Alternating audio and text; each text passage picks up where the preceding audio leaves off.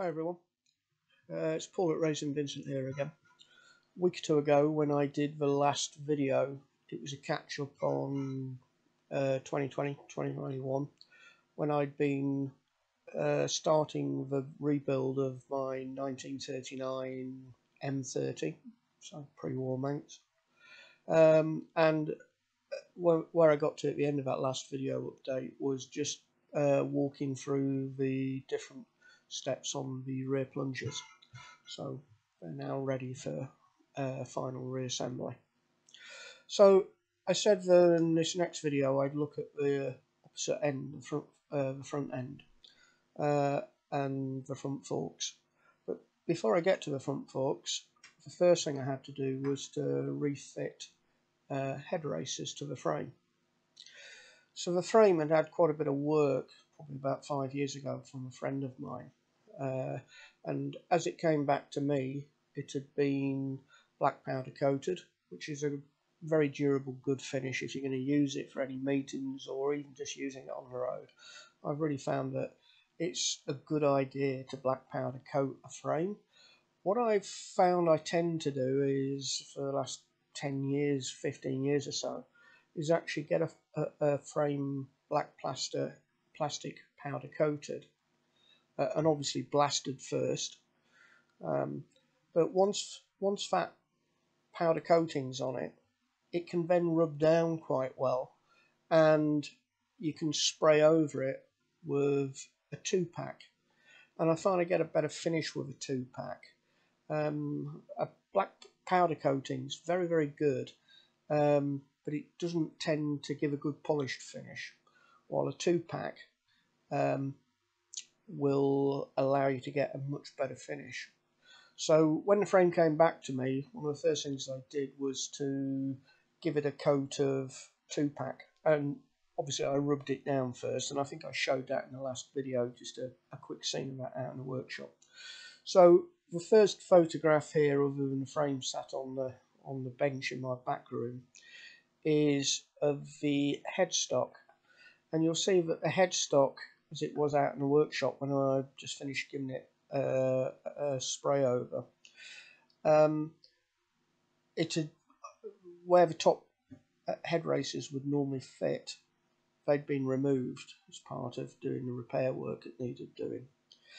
And actually, before this photograph was taken, they looked quite rusty, where they've been sat in the workshop for a few years. But at this point, although it may not seem totally clear in the photo, I'd cleaned them out, and I think I'd used a wire brush for getting the worst of that. But I'd also removed the paint from around the top edge with a scalpel. And although that may seem quite insignificant, it's quite important, because you want the head races, when they go back in, to go in as flat as possible. And you'll see at the bottom of the machined area where the head races fit in, there's actually a groove all the way around, and on the left there's a hole, and that is a greasing point. So both top and bottom on the Norton frames, there are grease nipples to allow greasing into the ball races for the head races, and that's quite important. I still try and match up the hole in the head race to the hole in the frame as close as I can anyway, just because it seems the right thing to do, and then there's no chance of that galley getting blocked and stopping grease getting through. But if you do get it slightly off, then the grease should flow on that bottom track, that groove that's actually under the head race. So the head races, I've got lots of originals, and I could have fitted a couple of originals which were good enough. So the photograph it should be showing now is of an original set of Norton head races, and you can see the design not dissimilar to in the frame. There's a track at the bottom of the ball race, the one on the right. That's where the balls sit, and you can see there's a track at the bottom again to let the grease flow round, and there'll be a hole somewhere along that race. Not all of them have them. The bottom race that sits on the fork crown, the bottom fork crown, doesn't have an oiling point. That comes from the frame, so the bottom one doesn't need a hole in it. Likewise, these are actually, the ones in the photograph I think are actually from teleforks. We made a set we made sets of each, a batch, about 4 years ago, which are available on the website. So with a telefork model, rather than the top crown that fits over the main T-piece crown, which is what happens with girder fork models, I'll come to that in a minute, but with the telefork models, the main T-piece, main fork crown, feeds up through the frame, and then top race goes on, with obviously the balls inside, and that top race having a larger internal diameter than the earlier girder fork type. And then a large hex nut with a lip below and above screws down, and that lip goes inside the top race. Therefore, as you can see in the photograph, the one on the left, so I think this is, I can't remember, but it certainly looks like this is a telefork set. And you can see that that nut on the left, the internal diameter of that is just slightly larger than the one on the right, signifying it's a telefork type. So in our case, or in my case, I wanted to fit a girder fork type, and for that we'd also made those a couple of years ago, and you can see here there's a picture of a set from a catalogue. Well, as is a recurring theme with this build, as I'm sure you'll see, I knew at the time, 3 or 4 years ago, I was going to need a set, so I took a set at the time. And fitting the races to the frame is a relatively straightforward task, and it was in this case. I'd already cleaned up the frame, as the photograph shows, of the headstock. And sorry, a point I hadn't mentioned is before trying to fit those head races, I realised I needed to clean out the grease nipple threads. Even though you mask them off, there's always, or put something in the threaded area, they'll always get a bit of thread on, a bit of paint on the thread. So the photograph it should be showing now is of the top headstock area of the frame, and as you can see, I'm chasing it with a tapered quarter BSC tap in a pin vise, and that's a relatively simple task. Just take it easy, make sure you've got it set up in line with what the thread's like, and if you use a taper tap rather than a plug tap, it should self straighten in line with the original thread. If you've already got the head races in, then normally the taper tap will bottom out. It'll hit the head race before it actually gets the full thread. So you've got to be even more careful that you've got it lined up correctly. But that's why I chase the threads before I fit the races, so that I can use a taper tap.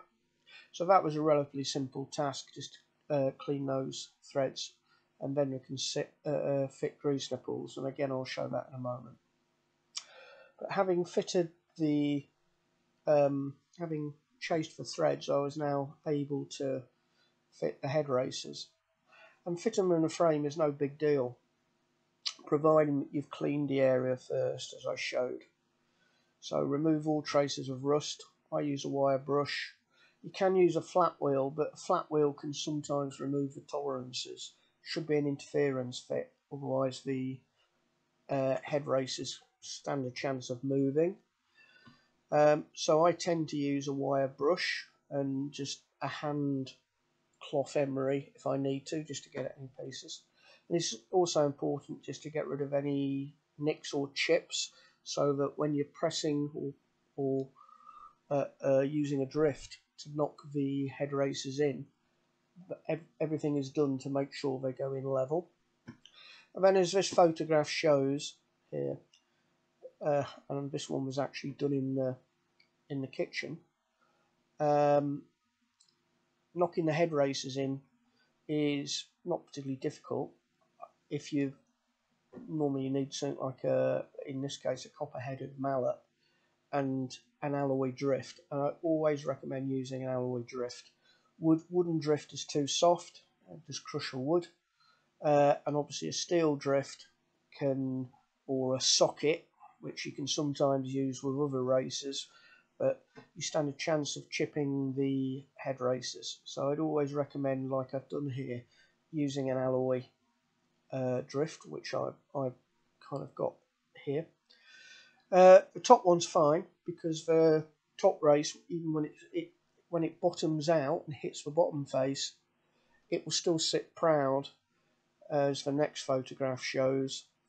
It will sit proud of the frame, the headstock.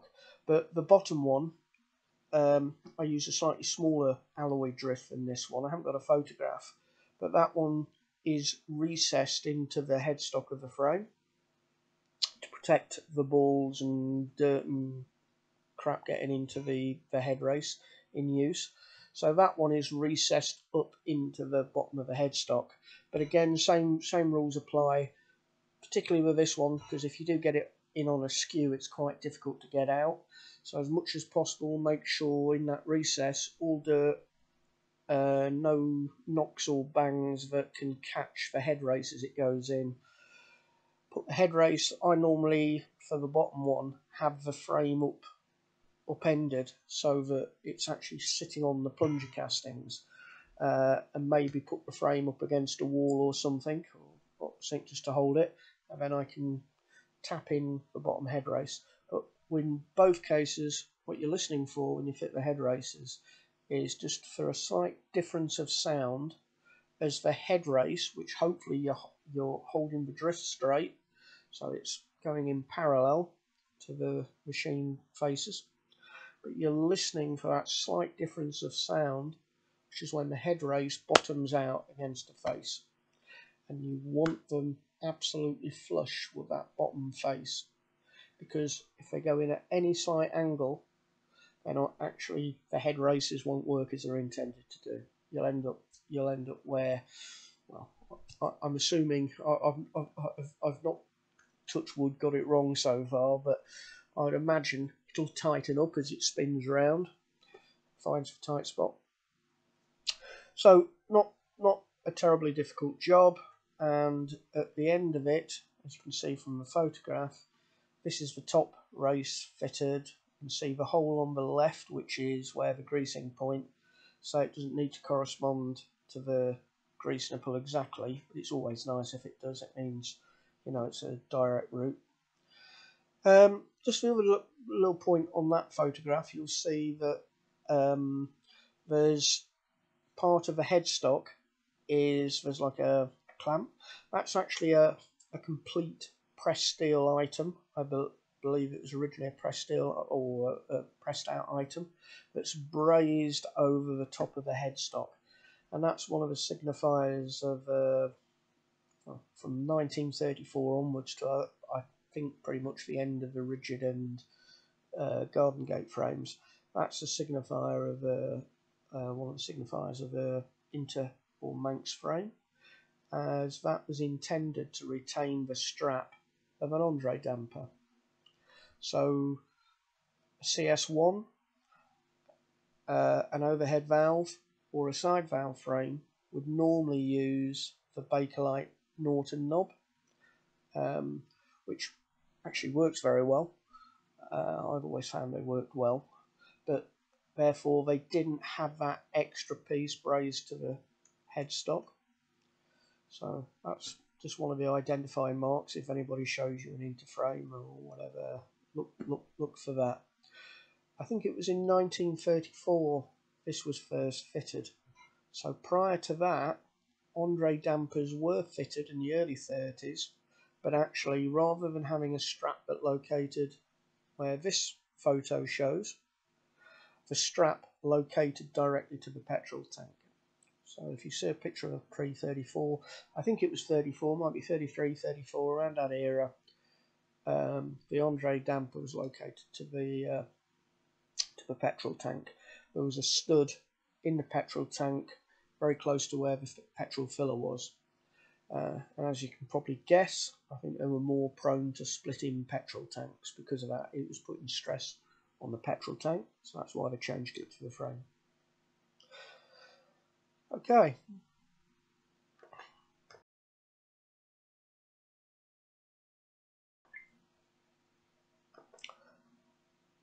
So final picture before I move on to the forks themselves. It's just another picture of a top head racing. The only thing worth noting here is you can just see at this point I've added a transfer and personal choice, but this is one of my favourite Norton transfers. It's probably slightly the wrong age for this frame, in that it's a 1920s side valve engine, and underneath it's got like a blue ribbon, and then it's got the Norton logo in gold. I don't know exactly when they were fitted, but I believe they were fitted to a lot of 1920s bikes, and they may have been fitted into the 1930s. But actually, I think they look lovely, and they always set off a restoration of 30s, 40s Norton single. I think that's a really pretty transfer to have on your headstock. So at that point, I've added it and actually just lacquered over it with a little hand brush. And again, on our site, this is the headstock transfer if you're interested. So next, moving on to the girder forks. Well, like the frame, the girder forks that I had for this bike had actually had some work done to them quite a few years ago. A lot of my projects are kind of like slow builds. I'll do a bit of work on them, then move on to another one. But this set of forks, I'd actually had retubed, if I remember rightly, probably about 8 or 9 years ago. And a quick shout out, Jake Robbins did them at the time. Some of you may have heard of Jake Robbins, but if not, if I remember, I'll try and put a link on this page. But Jake does very good work restoring forks and frames, and is one of the few people I trust to retube girder forks. So the original girder forks, there is a picture here, and should be showing now. But the original girder forks, I don't have a picture of them before they were retubed, but they were rough. But there's a picture of the blades of the girder forks alongside a set of standard pre-war overhead valve or CS1 girder forks. And broadly speaking, in the mid to late 30s, or anything I can't remember, from 32, 33 onwards to the introduction of teleforks, broadly speaking, there were 3 types of Norton forks. There was the more standard type that were fitted to side valve, overhead valve, and CS1 types. And they're identifiable in these photographs as being, well, they're the ones on the left. But you can see that at the bottom they're slightly wider. And you can also see there's a side damper. So, and the other main difference between the ones on the right is you can see that the peg for the brake plate is on the left. So that's an identifier that they are standard side valve, overhead valve, and CS1 forks, because the standard models and the CS1 overhead cam models pre-war normally had a brake which was, a front wheel, which was like the rear wheel.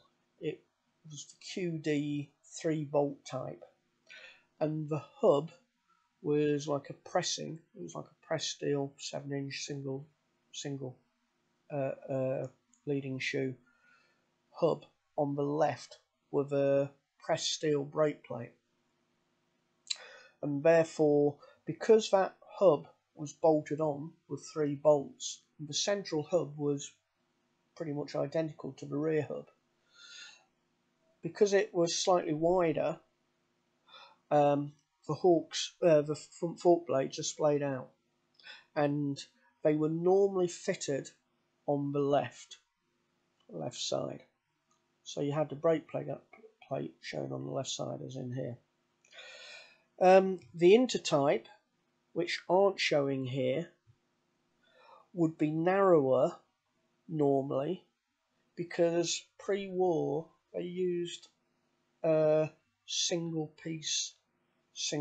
leading shoe 7-inch hub, very similar to the type that was standardized across all road models post-war.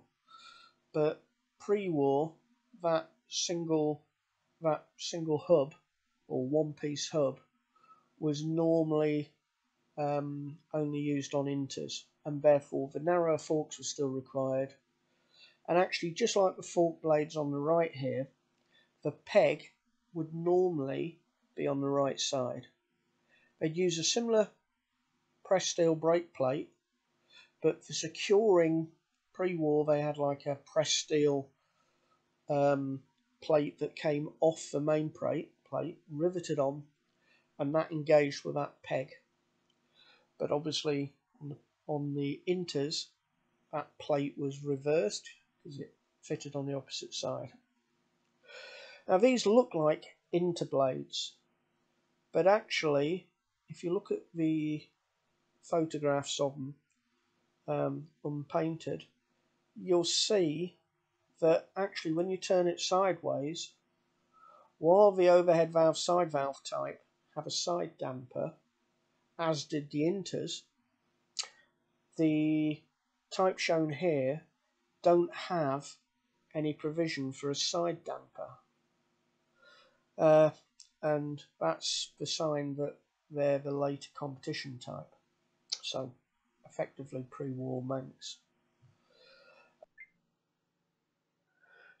So it's probably worth saying at this stage, I'm not really an expert on the differences between this racing type of fork and the type with a side damper, other than normally this racing competition type fork were used with parallel type check springs. I think a lot of people who know Nortons of the 30s will have seen parallel check springs. But actually, if you look at the photographs, the period photographs, they were normally fitted to the competition bikes. And I think more often than not, the type without the side damper. And I'm assuming that the lack of side damper and the parallel check springs were used in conjunction. A lot of people fit those check springs to the intertype forks with the side damper as well, and I'm sure that doesn't have any adverse effect. But I've noticed myself, I've got these similar competition forks on my own 1938 racing Inter, which I used to use for short circuit racing, and I noticed that it does seem to tramp a little bit sometimes. I do miss having a side damper, which I've got on other forks, and you do notice it that there isn't that side damper on it.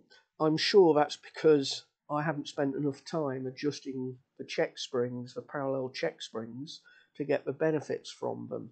Certainly on this bike, I'm going to fit those parallel check springs, and we do those sets. We do them normally in stainless. We have had a few made with original dual nickel as well. And you can probably guess what I'm going to say next. Yes, I have reserved a set out of the check springs we sell already. So I'll show those a little bit later. But at some point or other, I'll be assembling and fitting those parallel check springs. And it will be interesting. I'm hoping ultimately to have this bike on the road. It'll be interesting to have a mess around with them, have a play with them. They can be adjusted. They've got left and right hand threads, top and bottom, so that the idea being they could be adjusted in situ. It's quite clever. And I don't know, I'm not quite sure just what they were intended to do that the normal side dampered forks didn't do as well. I'm sure there's people out there that do know that. By all means, I'd like to hear. I'd like to know what it is. But I'm assuming that they gave some form of damping. I would imagine on a long race like the TT, the side dampers might slacken off. They may wear and not work as well, while having those parallel check springs doing a similar job of, I assume, damping the forks, that the rate was constant. As the side discs worn on the forks with side dampers, these competition type, it wouldn't wear, it'd stay constant. And I assuming there's also a slight weight saving in the unsprung weight of not having the damper mechanism, but I would have thought that would have been minimal. But anyway, there you go. So that's a bit about the background of the competition forks. It's probably worth saying that since I first started this rebuild, I've got another rebuild going along in parallel, which is a 1937 road going Inter with a rigid chassis, and you may have seen photographs of that in a semi-built state on the Racing Vincent website. But actually, the fork blades for that I've also had rebuilt. Fortunately, the tubes were just too far gone and just looked quite unsafe. So ultimately, I made the decision to have those retubed as well. Quite a big undertaking, certainly not one I want to do myself.